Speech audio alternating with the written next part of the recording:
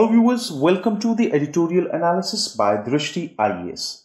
In this section, we regularly take editorials from various newspapers and news portals for a better understanding of various issues happening in India and around the globe.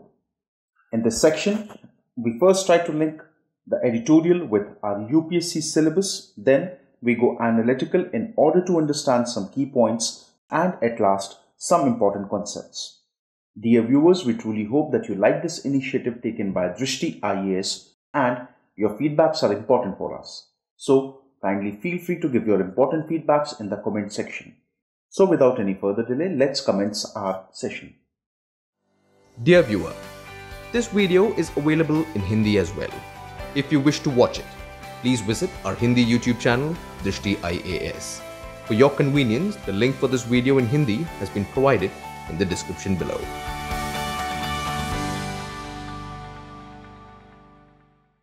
Today's editorial is taken from the Indian Express, published on 5th of November 2020. The title of today's editorial is Just Like Corn. If we try to summarize today's editorial, we can say that Bihar desperately needs jobs and incomes, and agriculture can create both on and off farms. If we try to link today's editorial with our UPSC syllabus, we can link it with GS paper 3, which has sections involving major crops, cropping pattern in various parts of the country, different type of irrigation, irrigation systems, storage, transport, marketing of agricultural produce, issues and related constraints, e-technology in the aid of farmers. Some key points from today's editorial. Bihar's agricultural potential has never been in doubt. Its fertile alluvial soil and abundant water resources from the Ganga and tributary rivers such as Son, Gandak, Bagmati, Kosi, Mahananda have always made it the perfect destination for India's second green revolution. Now, the most important thing to understand here is that Bihar's agricultural potential, no one had any doubt regarding that.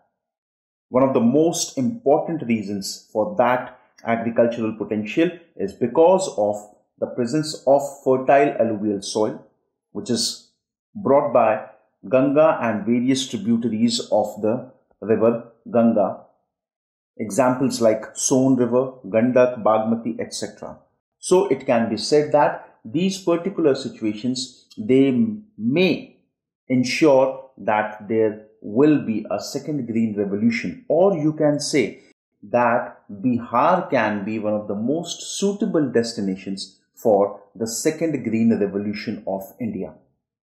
However, the state hasn't quite delivered on the promise, though glimpses of what it can do can be seen, for instance in maize.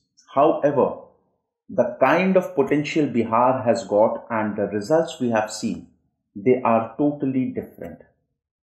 The results are not according to the potential. However, there are several crops such as maize where the tremendous potential of Bihar can be seen.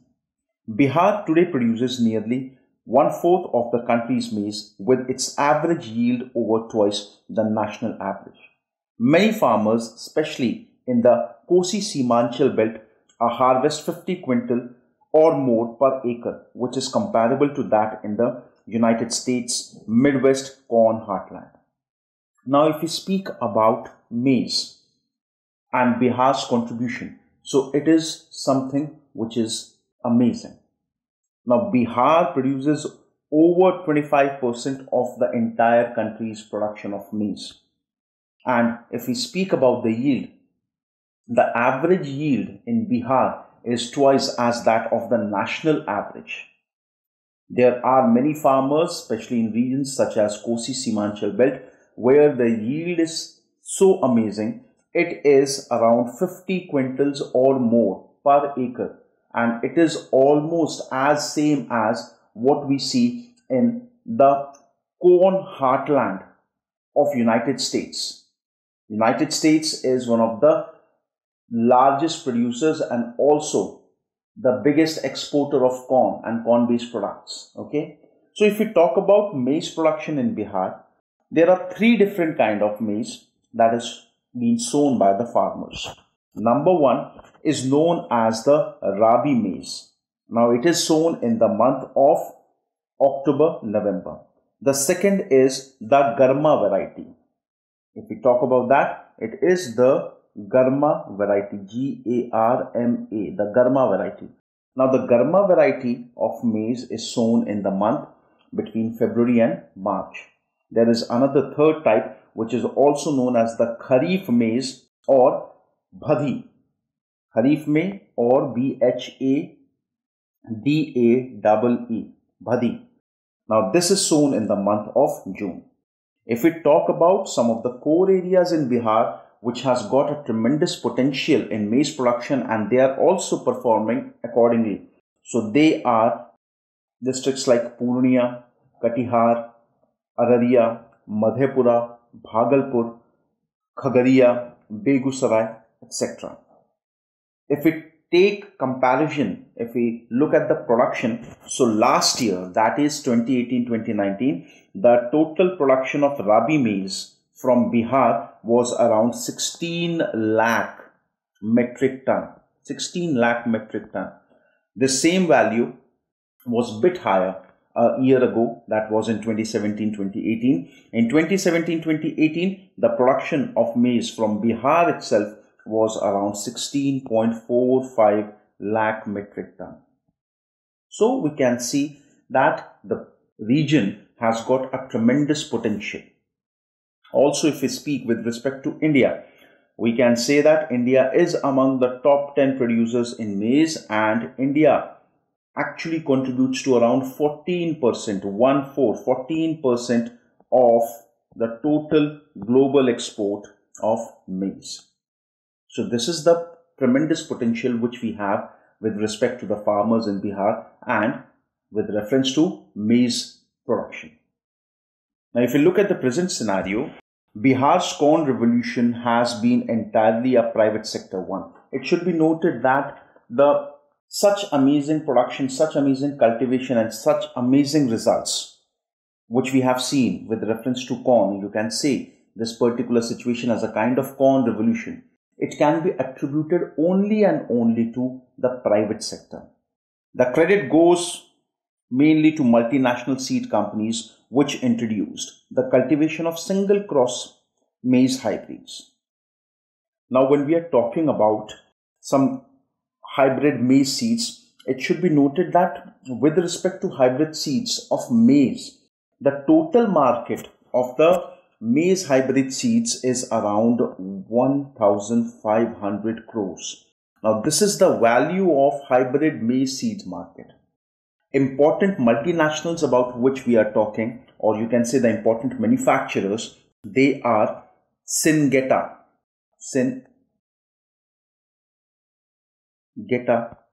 Also, you have Pioneer.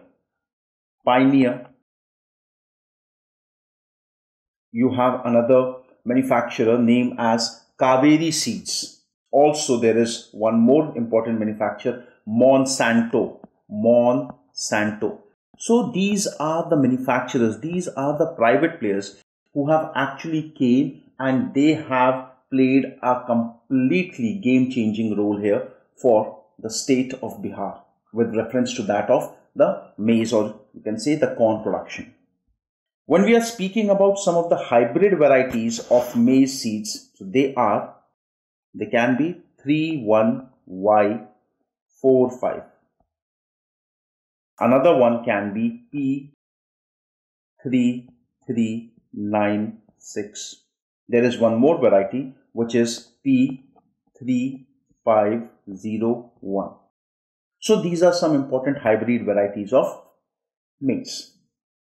Now they, along with large trading firms, so these manufacturers along with the large trading firms and feed millers recognized the potential of planting these during the Rabi winter spring season, when the mild temperature with clear skies, absent of flooding and low pest disease infestation were conducive for high yields. So what exactly these manufacturers, seed manufacturers along with other trading firms, they discussed that what could be the most appropriate time for the sowing of the hybrid seeds so that they can have a very good quality of yield. So they have worked accordingly and they have decided the seasons that these are the most appropriate season for the cultivation of maize. Moreover, this crop could be harvested during April to June when there was no corn available from the early 2000s. But it isn't just corn. The state, other agricultural success stories, be it lychee or makhana, have also been largely because of the private enterprises. See, when we are talking about maize, so it's not just maize where the private sector has come into picture and they have completely changed the situation. The same pattern, the same trend can be seen in many other crops. Crops such as lychee or the foxnut, also known as makhana in Hindi. Okay, and all this has done without any minimum support price based procurement or functional APMC mandis that farmers in Punjab, Haryana and MP take for granted. And the most important thing which is to be noted here, that there was no assurance from the government. There was nothing as minimum support price. There were no functional APMCs where these farmers, they can sell their produce. It was just and only the private firms, and they created such a proper management system that everything which has been cultivated, everything which has been produced is bought by these private sector organizations. So it is something which we have to see, which we have to learn here. The government needs to learn that what exactly should be the measures. Government should sit along with these private sector organizations and take an idea that how such initiatives can be run in various other parts of the country for any particular crop, or you can say for all the crops which are produced. The way ahead, the government, the one taking over after current assembly elections, can do much more. Definitely, right now it is high time in Bihar, and because Bihar is going through an election, so once the government, the new government is elected or Nitish Kumar regains, he again becomes the chief minister. So it entirely depends upon the government that what exactly it wants to do. And yes, there is a brilliant scope for it. Bihar's rural road have certainly improved in the last 2 decades, but this is not so with Bijli and Pani. See, Bihar's road infrastructure has definitely improved in the last 2 decades, but the same thing cannot be said about clean water and electricity, Bijli and Pani. Now this Bijli and Pani, electricity and water, they might be available for homes, but even today the farms, they don't have proper irrigations. So we have to work on this as well, that how better the irrigation of these farmlands can be done. Without 3-phase power supply, farmers use diesel pump for irrigation, which is expensive and also leads to poor harnessing of the state's rich groundwater aquifers. See, in Bihar, even many areas, there is an absence of 3-phase power supply. Now, just for an information, what exactly 3-phase power supply is. See, the alternating electric current, the AC, that is supplied to your home, it can be provided via 2 different connections. Number 1 is single phase connection. Now, the single phase connection will be having 2 wires. Now, there is another connection which is known as 3-phase connection. So, 3-phase connection is something which has 3 or 4 wires. If we talk about a single phase connection, it is used by people, and there is one plus point associated with single line connection, a single phase connection. It is easier to balance the electrical load of the network. If we speak about the 3-phase connection, it is suited more for consumption of a building, okay, that has got very powerful machines. And it is also said that 3-phase connection, they carry 3 times as much power as compared to a single phase connection. So the government has to work on this. Government has to ensure that the farmers are getting a 3-phase power supply, because when the farmers are using diesel pump for irrigation, it is actually very expensive and it is definitely adding up to the cost. So if government takes any such initiative, that by providing them electricity, that by providing them water facilities, the aim, the target of increasing the income of the farmers can definitely be achieved. The next government should focus on affordable electricity, not just for LED bulbs and fans, but also to power tube wells, milking machine, bulk cooler. So the next government, whoever will come, they have to focus electricity not just for fans and bulbs, but their target has to be to provide electricity to power tube wells, milking machines, bulk cooler. See, bulk cooler, if you don't know, bulk cooler is a kind of large storage tank for cooling and holding milk at a cold temperature. You must have seen such tanks, okay? So government should focus on these areas. Farmers also need markets. Dismantling the monopoly, APMC mandis, does not mean shutting them down.